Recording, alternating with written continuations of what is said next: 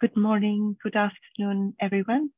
Welcome to the EPI-WIN webinar today on BA.5 subvariants and where the pandemic is going. We'll just give a few minutes for all participants to join before we start. Sorry, Supriya, I still don't have the booth. I don't have the booth. I still have the button for the people who attend the meeting.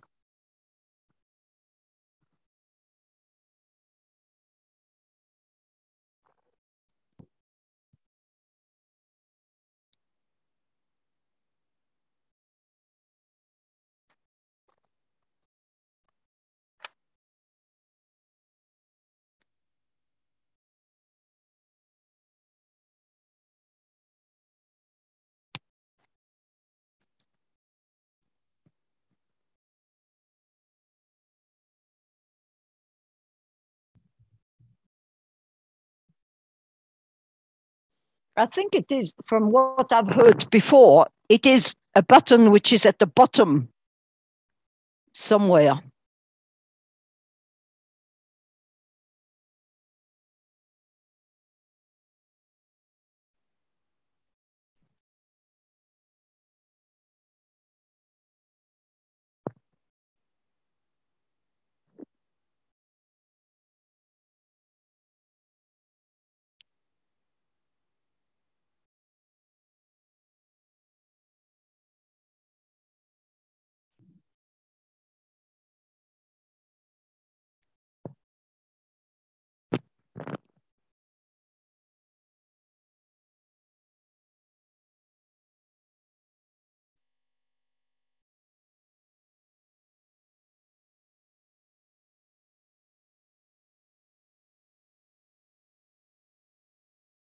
I can't hear you. You're muted if you're talking to me.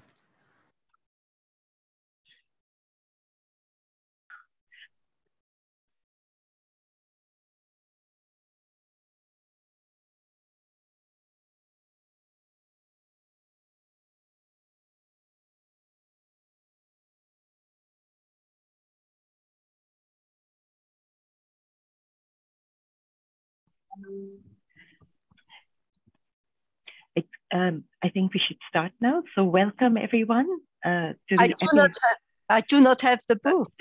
Murray. Yes. I have no booth. Murray, we're just working on it. In the meantime, can we just start the webinar? So welcome everyone to the EPI-WIN webinar Omicron BA.5. What do we know about the new COVID variants of concern? We have a very distinguished panel today. We had Sylvie Briand, the Director for Epidemic and Pandemic Prevention and Preparedness, unfortunately had some urgent commitments and could not attend, but we have a short video from her, which we will play shortly.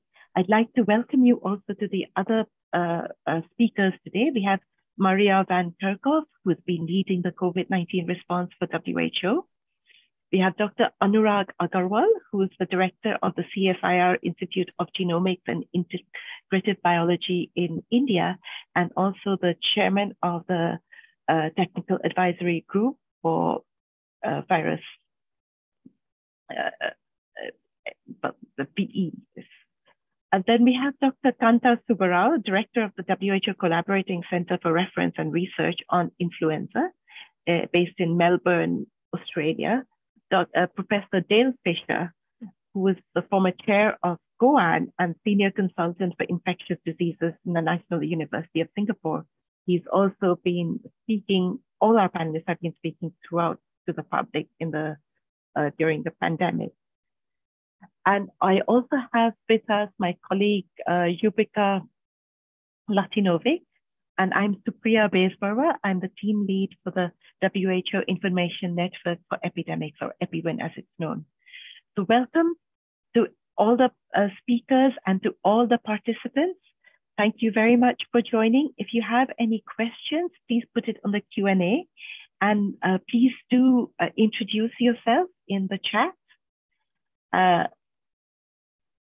I'd also like to let you know that we have this live streamed on YouTube and it will be recorded. Before we start, I'd just like to present a short video from Sylvie Briand, our director.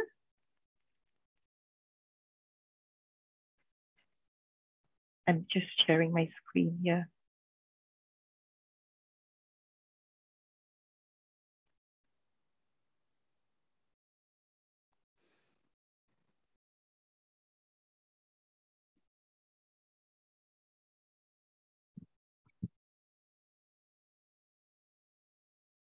Good morning, good afternoon, or good evening.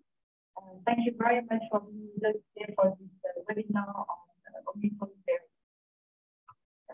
The recent situation with BA.5, BA.2.75 tells us that the virus continues to evolve still around us.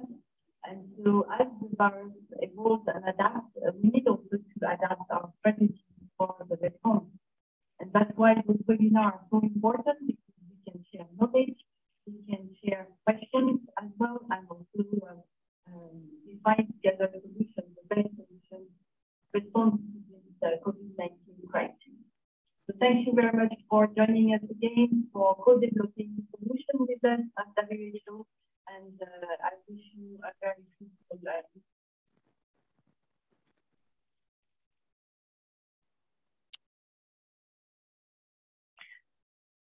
and that was Dr. Sylvie Briand, Director for Epidemic and Pandemic Prevention and Preparedness.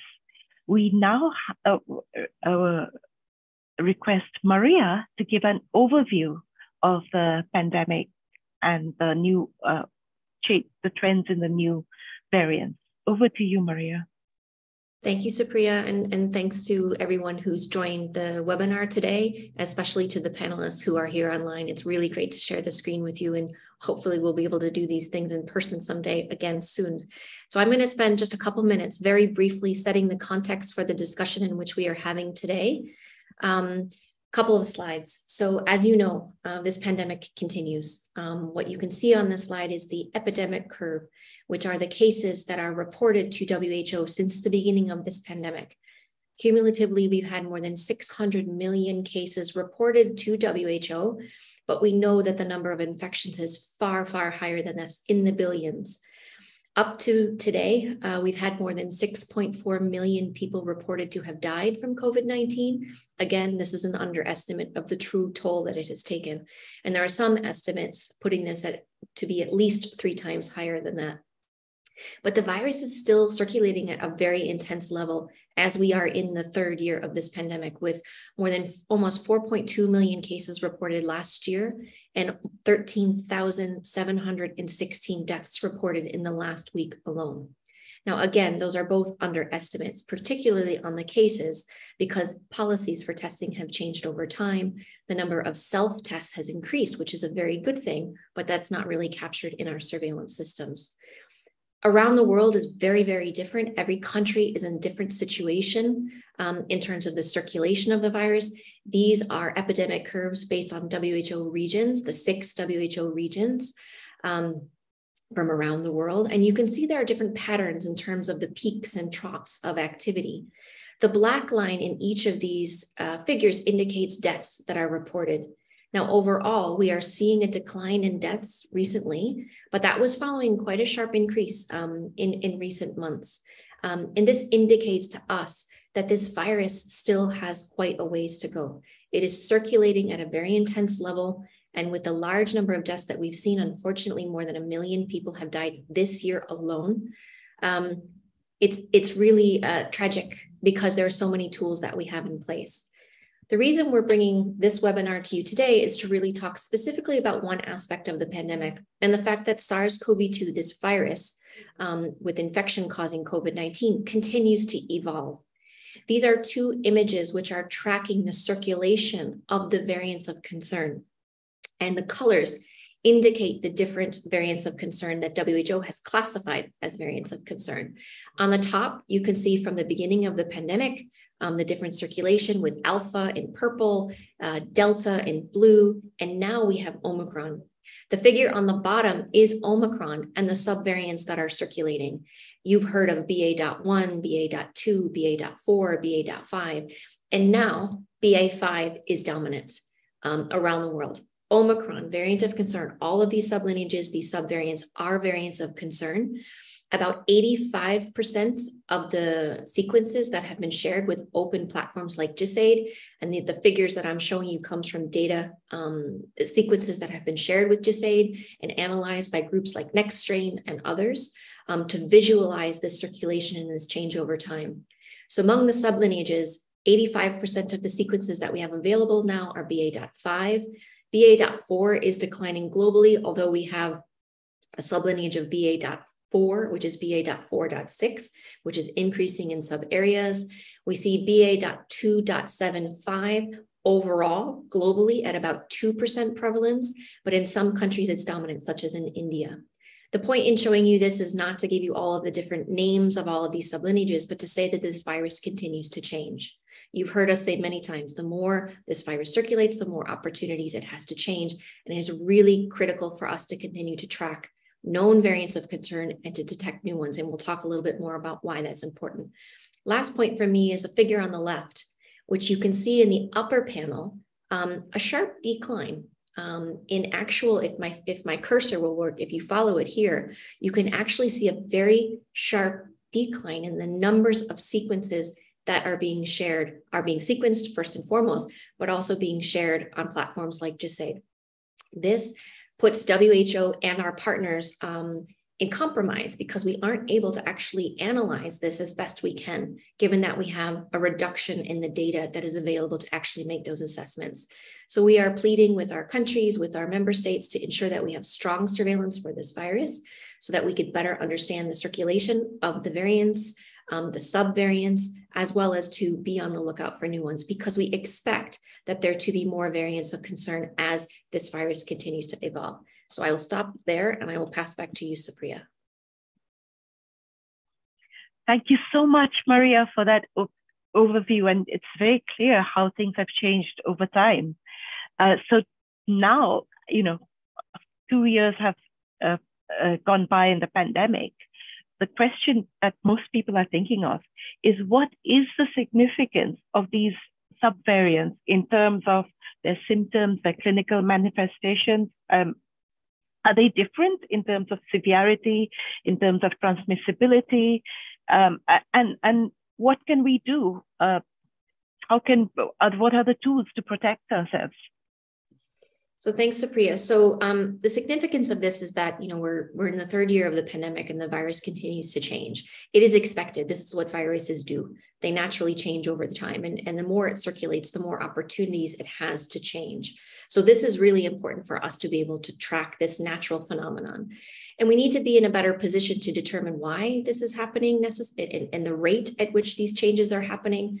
We're also on the lookout for reassortments. So combining of variants, combining of viruses that are circulating around the world.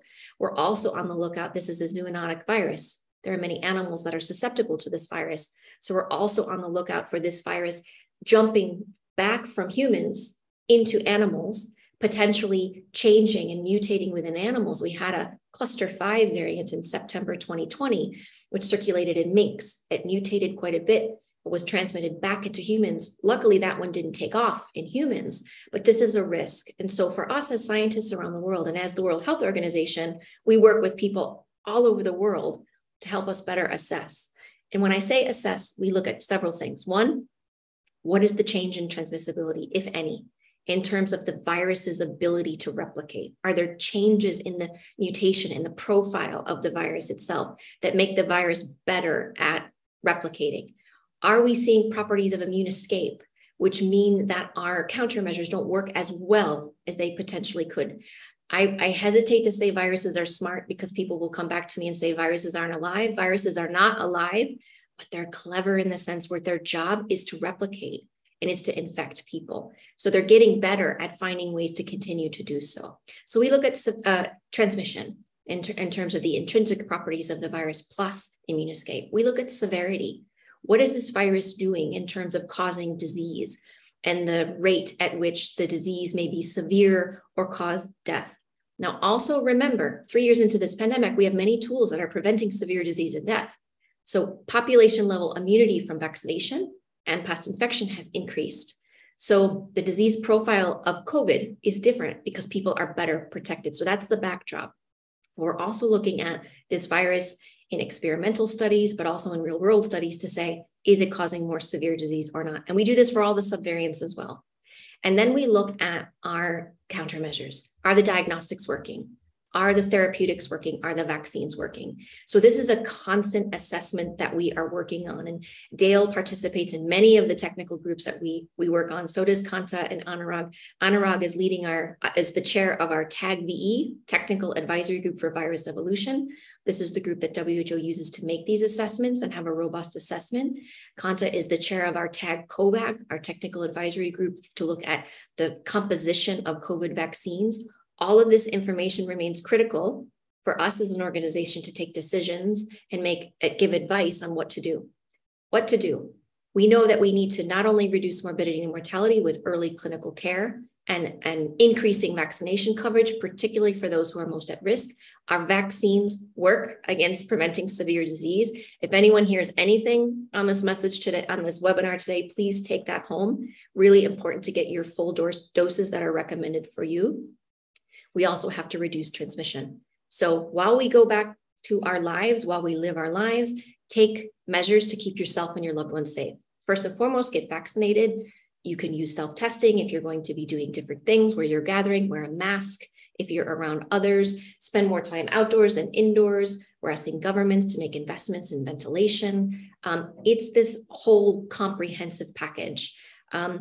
Last point for me, and I will stop, is that WHO recognizes the challenges that many countries are facing, that all of you are facing 3 years into this pandemic.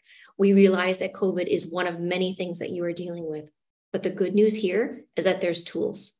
So I'm very, very hopeful that we can end this emergency everywhere if we use these tools appropriately. And tools is everything from good information. And so thank you for having this seminar, sharing good information, wearing of a mask, distancing, improving ventilation, getting vaccinated, using tests, using therapeutics. So lots that we can do, lots you can do, and lots governments can do. Thanks. Maria, that's quite a comprehensive response. I'd like to ask any of the other panelists if they have anything to add to what Maria said, your views on, about the different subvariants and how they're different and why does it matter really, and what tools do we have? If anyone would like anything, yes, Dale. Please go ahead, Dale. Maria just gave a nice list of the tools, but the one she didn't mention was treatments. And there's not that she doesn't know about them, but people that are at risk of severe disease and they get COVID, then it's absolutely worthwhile presenting when you're still got mild disease, because treatments are very effective across the variants at preventing progression to severe disease and hospitalization. So I just add that one to the list for completeness. Thanks.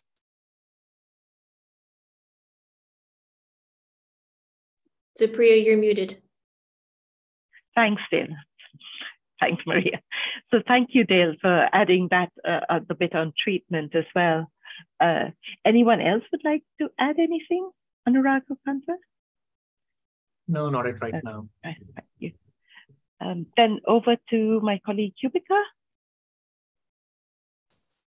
Thank you, Supriya, and thank you, Maria, for giving the overview and answering our first questions. And over to Anurag now. We would really like to ask you, why are these COVID-19 subvariants prompting higher infection rates? And why are people getting reinfected? And why some countries are hit harder by the Omicron variants, like, for example, UK compared to other countries, especially, for example, South Africa? That was one of the questions that we got from our participants. Thank you. Over to you, Anurag. Thank you very much, Yubika. I mean, these questions have been on all of our minds. We didn't expect to be 3 years into the pandemic and still talking about infections going all around and still resorting to somewhat modifying our lives. And the reason for that is what Maria said. We have lots of options, but the virus is also clever in a sense of the word. And when we give it opportunities to transmit, to infect, to replicate, it mutates. Now, the only reason a circulating virus dies down is when people have immunity such that infections go down.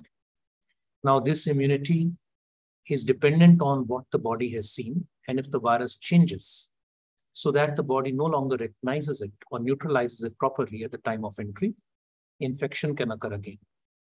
So what you see again and again, and after the Delta wave, there was a long period when infections were going down all over the world.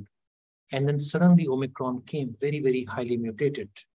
So the area where antibodies would bind the spike protein was so changed, it was very obvious that the ability to neutralize the virus from previous immunity would go down drastically and infections would rise. And then soon after BA.1, which was the first Omicron variant, we got BA.2. Again, it was sufficiently different from BA.1 that for those people who had not seen it before, there was a risk of reinfection. Then after BA.2, we got even further mutations. For example, BA.4 and 5 are particularly different. For example, at position 486 and 493 on the spike protein, you get mutations. What you hope in life is that when the virus mutates to evade the immunity, it becomes bad. It becomes unable to replicate properly. It loses some other property of binding to the receptors. And indeed, in BA.45, the 486 mutation would have changed some ability to bind to the receptor. But then counter mutations come, which restore that. And so that's what we are seeing. At this point, in most countries, most infections are either vaccination breakthroughs or they are reinfections. The truly vulnerable population that has never been vaccinated, has never been infected, and is still surviving is becoming smaller and smaller. And this is the answer to the second part of your question, which is why are different countries different? Because some countries have lower levels of vaccination, some countries have higher levels, but by now, almost everybody has gone through multiple waves of infection. And we know that each differences exist between countries. So for example, if you look at South Africa and India, the seropositivity levels from infection, say in the beginning of this year, were around 80 to 90%. The corresponding number in America and UK were closer to 50, 60%.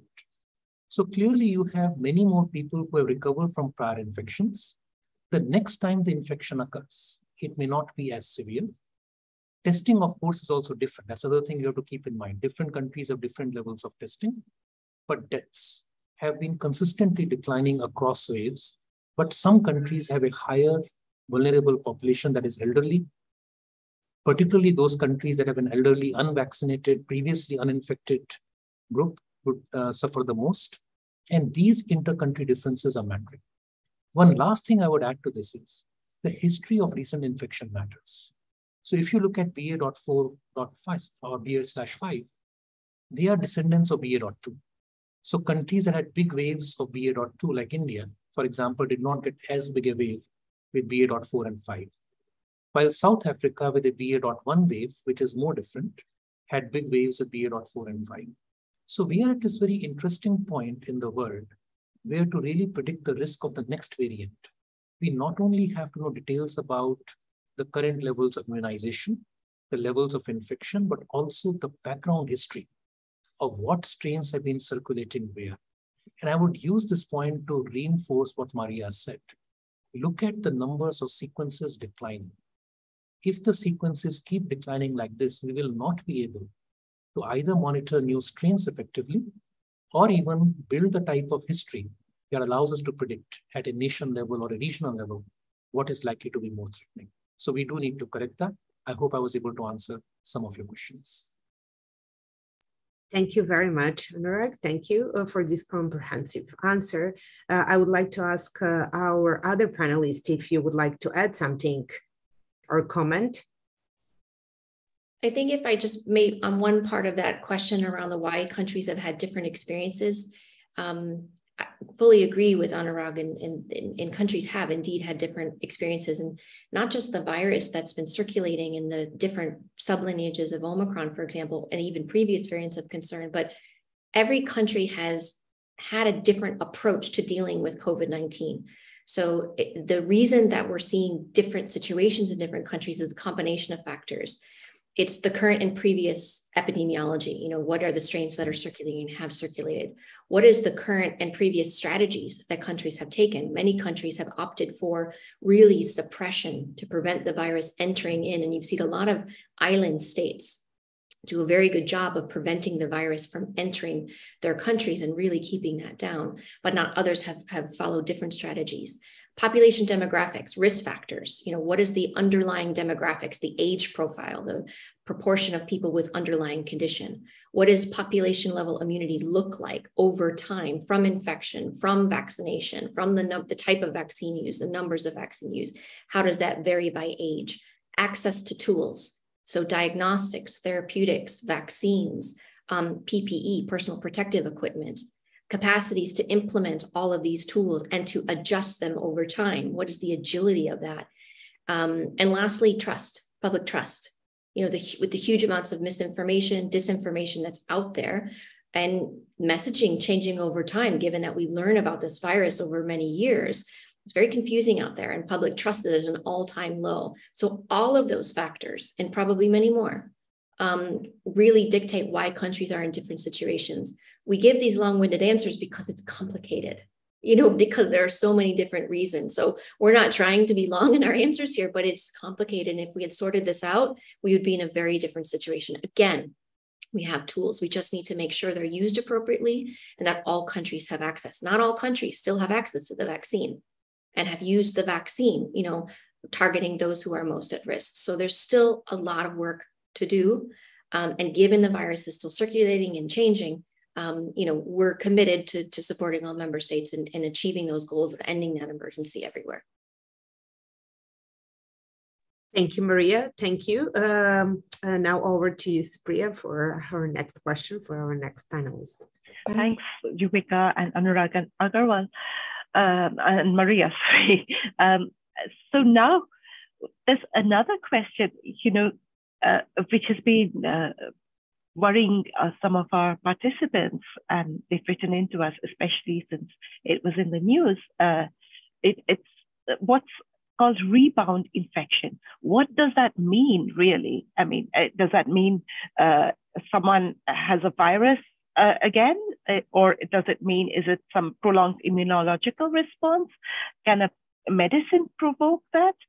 So if we don't even just have COVID, we have rebound, but you know, what does it mean? So Dale, I'd love to hear your views on this.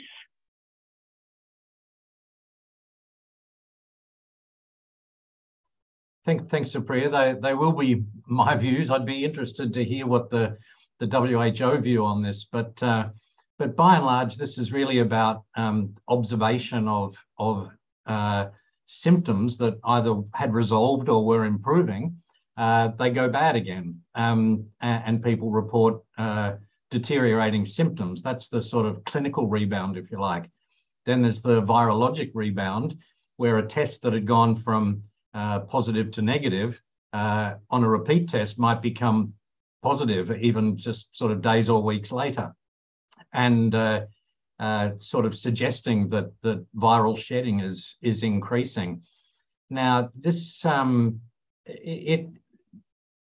one stage it was called the Paxlovid rebound. So that's the antivirals that you can give early in the course. And I should have pointed out earlier that I should have I guess, made a contingency that I do appreciate that the world does not have equal access to these sort of things. So you do have to have the availability, I guess. But anyway, what's happening in what was observed with Paxlovid was that you would have mild symptoms. You'd take the drug, typically a 5-day course. Paxlovid is, of course, a combination of antiviral drugs, nirmatrelvir and ritonavir. And these will suppress symptoms. These will decrease the risk of hospitalization and death if given early, particularly to at-risk people, so the elderly and the immune compromised. But then they found that often when they stopped the drug, the symptoms could come back and you could get this rebound. But actually, there's a preprint out now which suggests that the risk is the same with other antivirals, but it's also probably the same with no antivirals. So you can see it in just in sort of natural disease, which makes me wonder if the whole thing is just part of COVID's over scrutiny, if you like, because we're looking at it so closely. We don't do this with flu and cold and go around doing surveys, but I'm sure many of the listeners would say, yeah, I can remember many times I've had a viral illness, and just when I thought I was getting better, then I had a couple of really bad days. So, you know, I think recovery is not a linear thing in most diseases, and certainly there's good descriptions of dengue that people are recovering and they might start to get back to normal life, and then they're really laid up again. So I think there is some of that. When you see the viral rebound, which virologic rebound, which you might say is a bit more objective, actually those CT values are really quite high. They're up in the 30s from the studies that I've seen. So it's not like you're suddenly going from a negative test down to a CT value of 15, at least not typically from the descriptions I've read. And the symptoms tend to be milder. It's not like you're improving and then suddenly you're heading off to intensive care. It's not that sort of extreme, but it's nonetheless an observation. It can occur. Well, I've seen a median of about 12 days, but up to 30 days after you've started to recover. And the bottom line is, as I was saying earlier, these drugs do reduce hospitalizations and deaths, and rebounds have got about a less than 1% hospitalization rate. So it's really not so common. So I guess that's really what I wanted to say. The sort of symptoms that people describe, you know, it's quite common. Symptoms can flare in about 27% of people, even without antivirals. So that was one study, and the viral rebound was evident in 12% of cases. So it's not uncommon, but it might just reflect how closely we're watching everything that's COVID. There's a few theories. You mentioned reinfection, but I'm pretty sure the sequencing that I've seen is not consistent with a reinfection. Whenever they've done it, it's the same. Is it a mutation that's making you making it escape the immunity? And again, that's not what's coming out of the sequencing. You know, so it's probably that you know, in the drug case, then there's viral suppression, but then you remove the drug before the body's immune system has kicked in to actually do the job, so the symptoms could flare. But then there's just the other point that recovery is not linear, and you'll have good and bad days, and fluctuation around the negative end of the testing in that recovery period. So that's my take. That's not necessarily what WHO think. I'd like to hear what Maria's view was.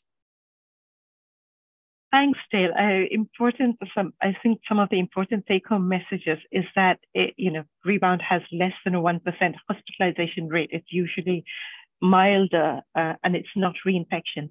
But over to Maria for the WHO. Well, I don't know if I can give the whole WHO overview. I mean, our view is the way that WHO comes to a view is to be able to consolidate data that comes from studies from all over the world.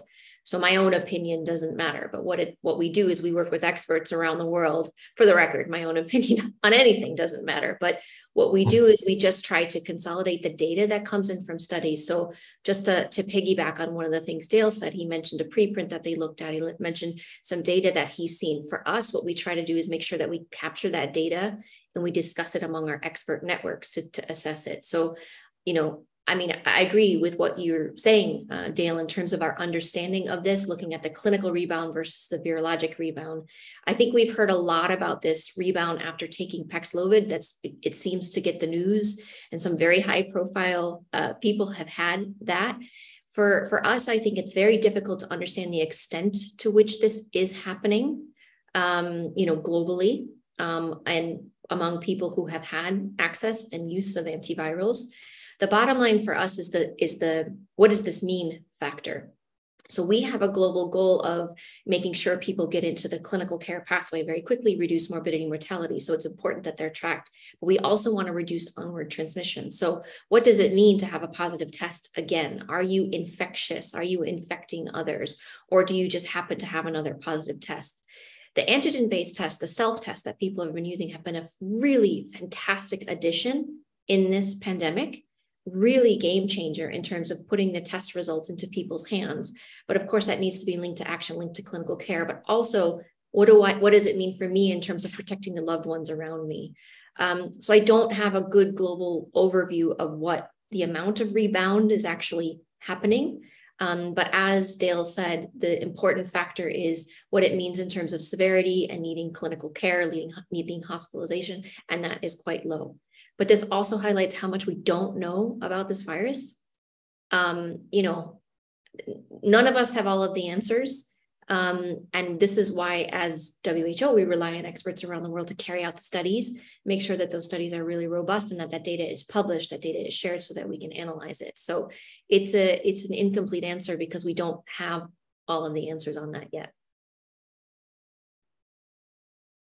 Thanks, Maria.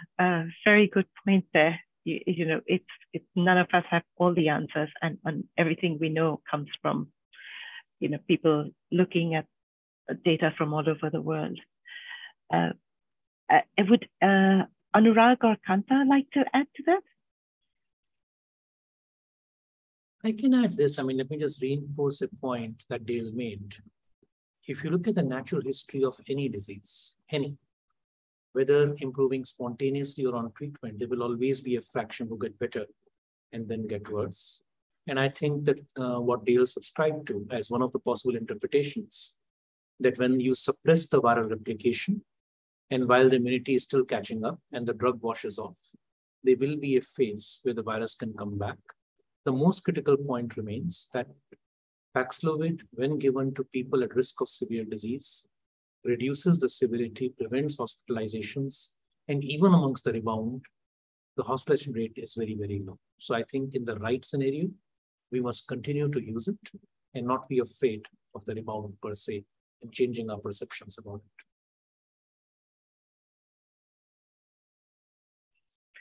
Very good point, Anurag. If there are no other views, then over to Shubhika. Yes, for Kanta, we have a question around the new vaccines and this retooled bivalent COVID-19 vaccines and their effectiveness of the current variants that we have, especially the Omicron variants, and what is actually the performance of, or do we have the data, or we are still, because this is quite new, and maybe we can't talk really about the effectiveness completely, but what is your view? What do you think, how these new retooled vaccines will be accepted and work against the new variants? Thank you. Over to Kanta. Sure. Thank you very much. So the question is about the vaccines and what we're doing about the emergence of new variants. And so the WHO had formed a committee to look at the data and to advise them on whether and when the vaccine strains might need to be updated. Now, there are many, many vaccines that we use that do not need to be updated. What they were designed to do continues to work well. They're great examples of measles vaccine where we're using the same strain, 50 years later. But then there is an example of influenza where we do update the vaccine every year. So that is, in fact, the example where we update the vaccines most regularly. So I think our hope when the COVID-19 pandemic began was that we wouldn't have to update the vaccine. And that hope was based on the fact that, we didn't anticipate this much genetic change and antigenic change in the virus. However, as we've watched over the last 3 years, the virus has continued to evolve, and a lot of the changes are in the spike protein. The spike protein is the main target of the protective immune response in people. And the spike protein is the part of the virus that attaches to its receptor. So it attaches to the receptor, and that's how it gets into cells, but it's also the target of the protective immune response. So the spike protein plays many different roles for the virus. So once you have changes in the spike protein of the virus, it can evade the protective antibody response that was generated by prior infection or by vaccination, because virtually all of our vaccines contain either only the spike protein or the gene encoding the spike protein. And a few vaccines the inactivated vaccines contain additional proteins. But for the most part, our vaccines target the spike protein. So therefore, if you have changes in the spike protein, they could potentially evade the immune response directed at the spike. And as Anurag and others have said, viruses evolve either to improve their binding to the receptor or they evolve to escape immunity. These are usually the way viruses evolve. So we have talked about what these changes in the virus mean for the vaccine. And what we've observed is that the currently licensed vaccines that were based on the original ancestral strain have continued to perform very well in protecting against severe illness and death. So they continue to perform very well in that regard, irrespective of what variant we've seen, including the Omicron variants. However, early on, we did see more protection against symptomatic infection, even with the Alpha variants. And there was some protection even against transmission within households.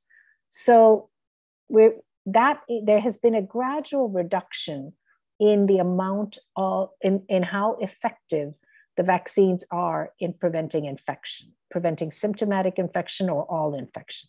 So while they continue to perform well against severe illness and death, we do see there's a reduction in protection from infection. And that's why we've now looked at the data that's available either in people who've recovered from Omicron infection or in people who've received experimental vaccines that incorporate one of the variants.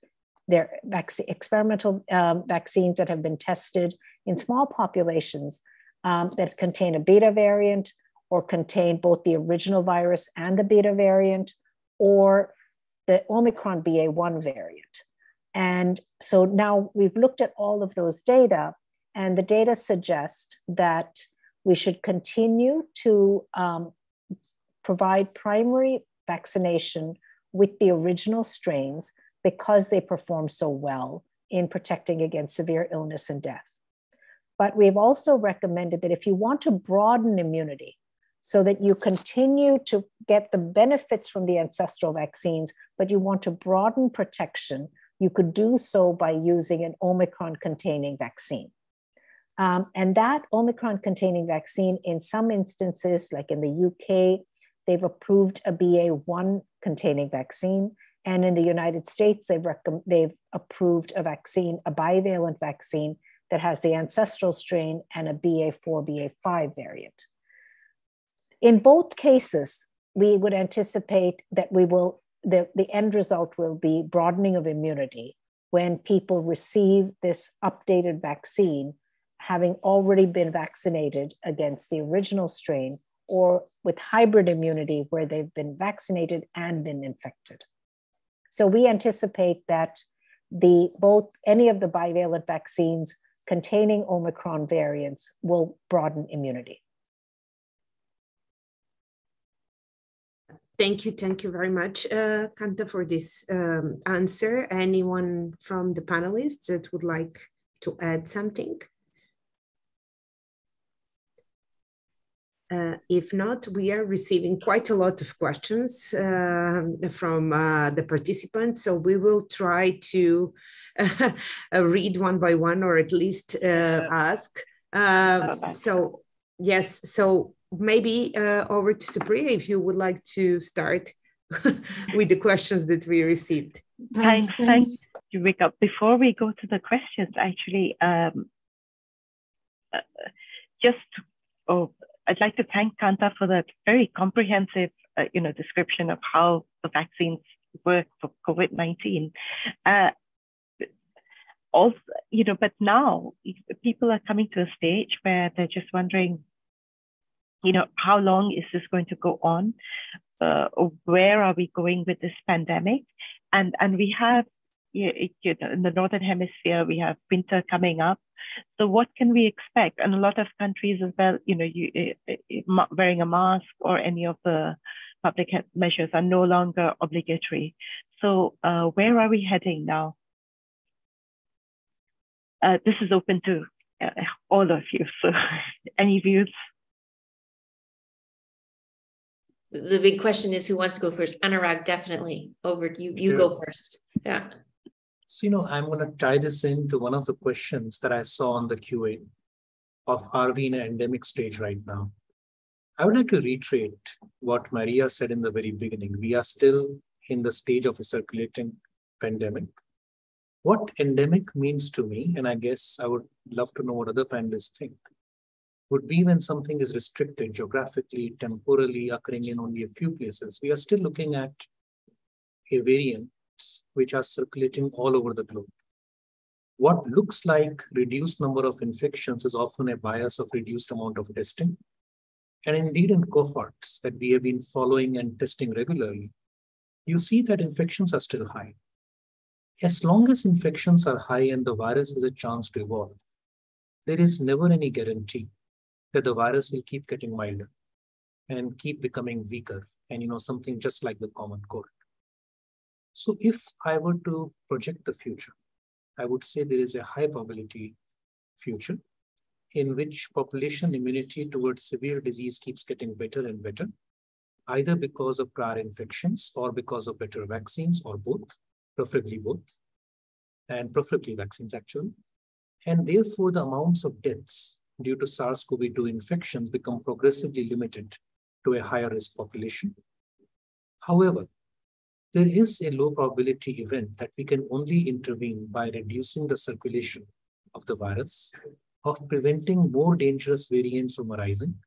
It is always a possibility when you're dealing with an evolving virus. And I would simply say that, that small possibility rather, is in our hands. And NPIs, again, all the things Maria talked about, better use of ventilation, choices in our lives, will go a long way apart from vaccines and drugs in preventing things. So I'll stop here.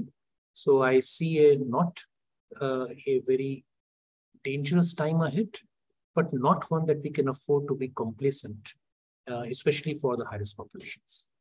I'll stop here. I'll add, I think that's excellent in my view. And in fact, WHO, as we think about COVID-19 and how we are going to deal with this at a global level, this is a global problem requiring global solutions. We think in scenarios, we think of what may happen and how do we have systems in place to be able to address any of these potential unknowns. The big uncertainty is this virus, and it is how this virus is changing. We know it will continue to change, become more transmissible because it has to outcompete whatever is circulating, potential with more immune escape, but we don't know if the next variants will be more or less severe. On the other hand, we have these amazing tools of diagnostics and therapeutics and early antivirals for when people very early in the disease course to prevent them from developing severe disease. We also have good therapeutics for when people are experiencing severe disease to prevent them from dying. And we have vaccines that do an incredible job of preventing severe disease and death and do a decent job of preventing infection, although that's not their main purpose. So there's a lot of uncertainty in how this will unfold because of the way we're using these tools going forward. And the big wild card is the virus itself. So we plan for future variants of concern that may be more or less severe. We need to have a strong workforce and health system to be able to deal with COVID, plus influenza, plus RSV, plus monkeypox, plus whatever is circulating, around. We've changed the disease ecosystem of this planet over the last couple of years because so many people have been home and we've changed our behavior. So we have to be prepared to deal with what's coming forward. But in terms of the virus becoming endemic, this was a very hot topic, I think almost a year ago now. When will it go from pandemic to endemic? And there isn't a switch like that. The virus is here with us to stay. That's for certain. How we manage this virus, how we manage this disease is up to us. And we keep saying that because we have these tools at hand. Given all the global challenges around the world, COVID-19 has solutions. We just have to be able to use them. So it's with us. We have to live with it. I really dislike this phrase, living with COVID, but it's living with it responsibly. 15,000 people dying a week is not living with this virus responsibly when we can largely prevent them while getting our societies back on track. It's not about lockdown. It's not about shutting down societies anymore. So we as individuals can take measures to keep us and our loved ones safe.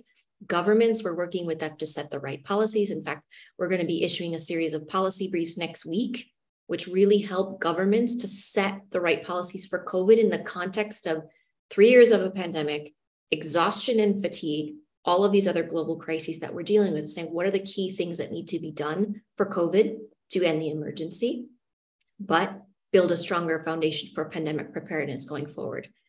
So it's with us to stay. We just have to manage it appropriately, responsibly, live our lives as safely as we can. Thanks very much, Maria. In fact, one of the questions was also about the role of integrated respiratory testing strategies in identifying new outbreaks, and that sort of addresses that question as well. Dale and Kanta, do you have any further views? And I don't think you're going to find us really disagreeing. I'd strongly support the fact that there is no one day where we're going to say, oh, the pandemic just ended. This is an evolution. Obviously, we're responding completely differently now than we did in 2020, where it was all about, minimize transmission, is the only way sort of thing. But now, now I'm not allowed to say living with the virus, but it is settling into another disease that people can present to hospital with, and we've just got to work out how we can prevent spread in hospital settings where the vulnerable patients are, which is a big sort of IPC talk at the moment. And we've got to get those tools better. We've got to get better vaccines, better treatments, cheaper treatments, better distributed treatments and vaccines and tests. And I think, so the pandemic's not over, but it's moving that direction. And endemicity, is that point where there's fluctuations, but there's a fairly predictable number of cases, a fairly predictable sort of hospital utilization. But also what worries me is, as the others have said, we've got to be ready for something bad to happen, like some sort of major new variant of concern that does escape our immunity. And I don't think we're doing enough at the moment, country by country, to build those lessons, to build that community approach. And I would just ask anyone from whatever country they're in, how would it be if government said, tomorrow there's a new variant of concern, we have to mask up again, and we have to minimize the size of our gatherings. I think some countries would work well because there's been that buy-in throughout the pandemic. But other countries, I think there'd be a revolution. And now's the time to build that sort of, whole of society approach to responding to a pandemic. Because if your hospitals are getting overwhelmed, the society needs to protect them, and it might have to go back to the more blunt measures. I hope it doesn't happen, and there's certainly no guarantee it'll happen, but we have to be better prepared for that. And I don't see the world moving that way, actually. Thanks.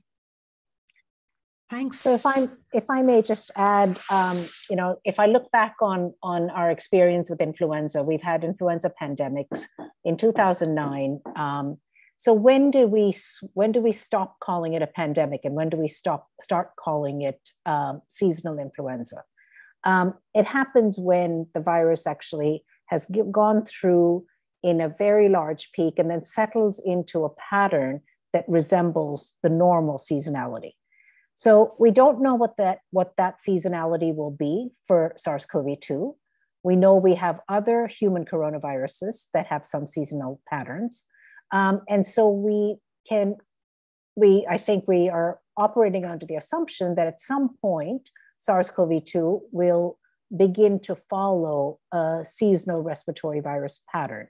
Until the numbers, as you've heard, the numbers of hospitalizations and deaths decrease to the point where, seasonal coronaviruses do not take people to hospital or cause deaths. So we're a long ways between where we are with the pandemic today and where we might be with the well-established seasonality of this coronavirus when it gets there.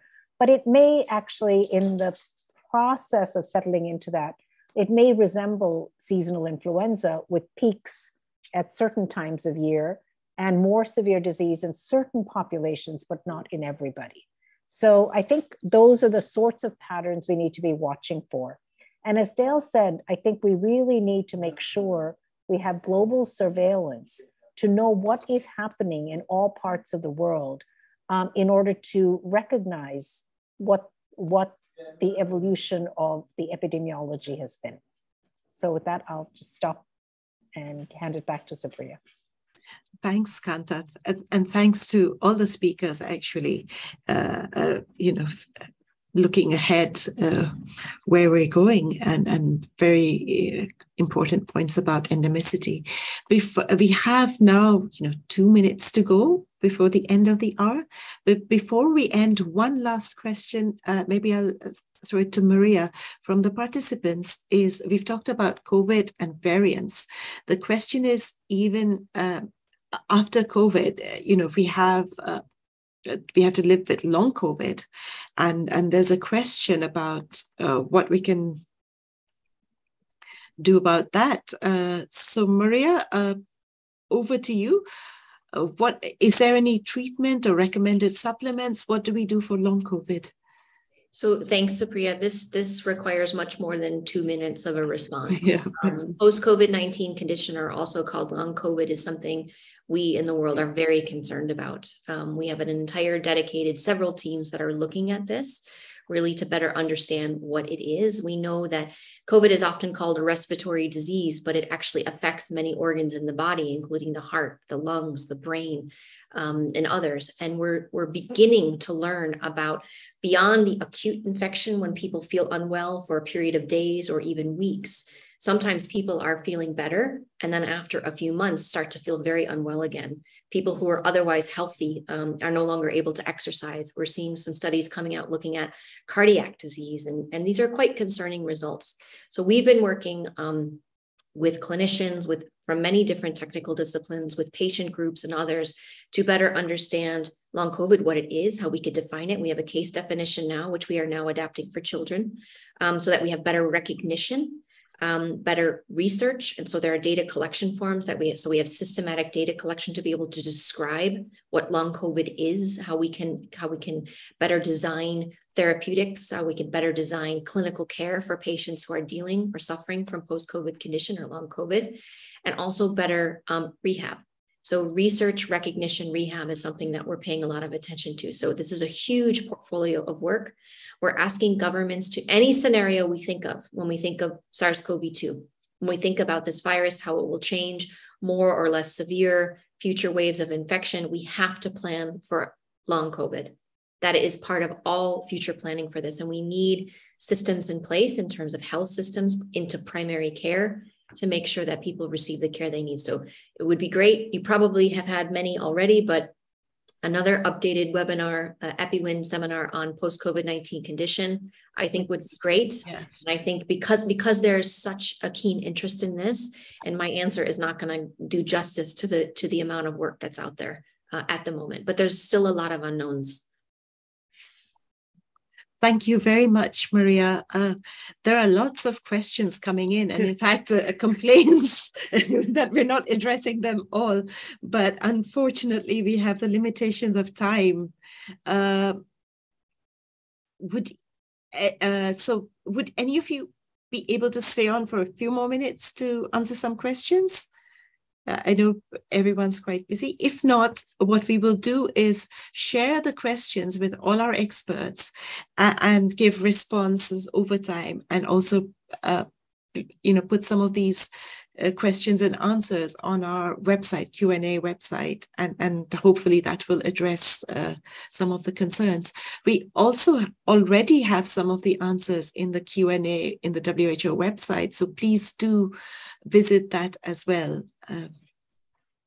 But thank you so much for participating, and thanks to all the participants for some very interesting questions which you've shared even before the webinar and during the webinar. Thanks to all our speakers for extremely interesting insights and very, very relevant ones as we move on to this pandemic rolls on. Well, and let's see where it goes. And we will have more updates on different topics and more discussions on this, because as Maria and everyone has often repeated, it is not over yet. And we all have to work together, to be responsible, as Maria said, in how we take this forward. It's up to us. Thank you very much. Thanks to you, Pika, as well. Thank you. I'm sorry, my laptop crashed, so that's why I disappeared. But thank you very much. Thank you all for your excellent questions, participations, and we will really try to answer all of them one way or another. Thank you. Thanks, everyone. Thank you. Bye. Bye.